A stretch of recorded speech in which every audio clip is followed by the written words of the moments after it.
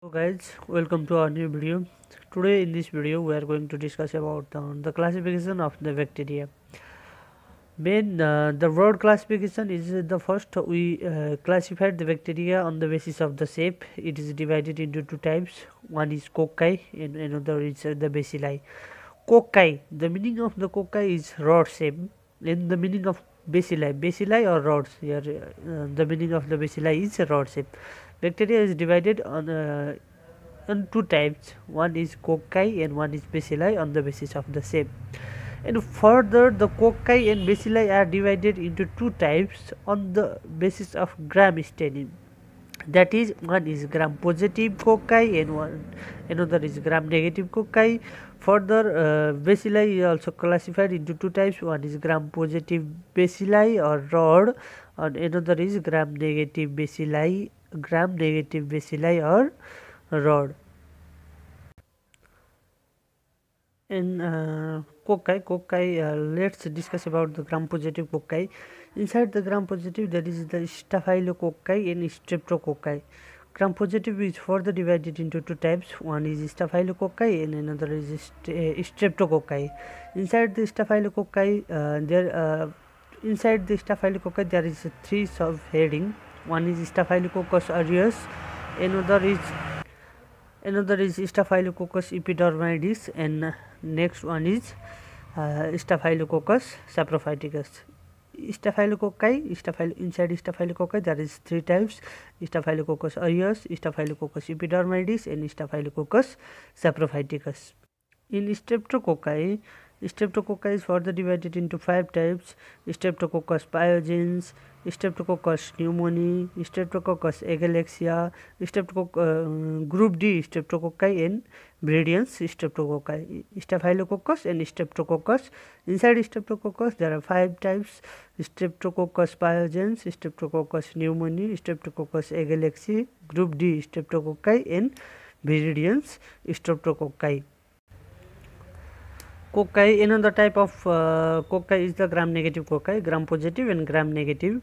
Inside the gram negative cocci there is the Neisseria gonorrhoeae, that is gonococcus, and Neisseria meningitis, that is meningococcus. Now bacilli is also on the basis of staining. There is also two types. One is gram positive bacilli or rod, one another is gram negative bacilli or rods.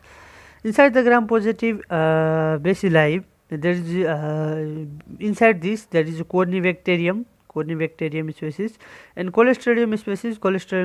Inside the Clostridium there are 1, 2, 3, 4 types of Clostridium species, that is Clostridium tetani, Clostridium botulinum, Clostridium perfringens, Clostridium difficile or Clostridium woolsey, and Bacillus species and Listeria monocytogen. That is these are the gram positive rods. Inside the gram positive there is a Corynebacterium and Clostridium species. Inside Clostridium there is Clostridium tetani, Clostridium botulinum, Clostridium perfringens, Clostridium difficile or woolsey, Bacillus species, and Listeria monocytogens. Now gram negative bacilli or rods.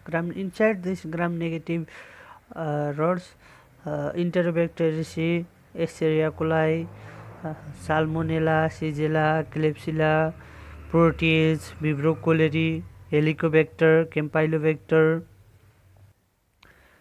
Pseudomonas, Coccobacilli, Haemophilus influenza, Haemophilus turki, Bordetella pardus, and Legionella pneumoniae. Inside this gram negative rods there are a lot of species we already mentioned.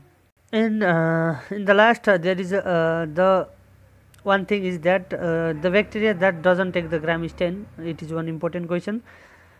And it is with one exception, all the intercellular bacteria that doesn't take the gram stain except the Neisseria gonorrhoeae. Neisseria gonorrhoeae take the gram stain. All intercellular bacteria doesn't take the gram stain except Neisseria gonorrhoeae. Neisseria gonorrhoeae is the gram negative cocci. And the intercellular bacteria is also divided into two types: obligate intercellular and facultative intercellular. Inside obligate intercellular there is chlamydia and rickettsia, and in the facultative intercellular, Mycobacterium tuberculosis, Mycobacterium leprae, and Neisseria gonorrhea, which is a gram negative cocci, we already mentioned. And this is all for today's. Keep watching, guys. Support us, and we are in the classification series. We will made another video of the classification series like this. Thank you.